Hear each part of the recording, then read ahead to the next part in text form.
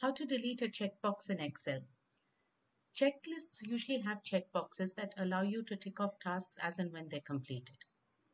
In Excel, checklists are part of the developer tools. They're part of the controls you can use to automate the worksheet or to create macros. So when you receive a form that has checkboxes in it, you may want to delete them because you feel that they're not necessary. In this example, we have a list of checkboxes here. Now you see, if I try to select the traditional way by pressing the left click, I'm not able to select the box. It is just checking or unchecking the box. So to select this, I need to hover over and right click. That selects the box and shows a context menu at the same time. Now, if I look at the context menu, there is no option to delete.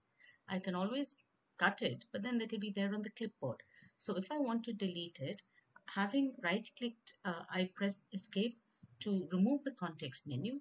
Now I can use the delete key on the keyboard.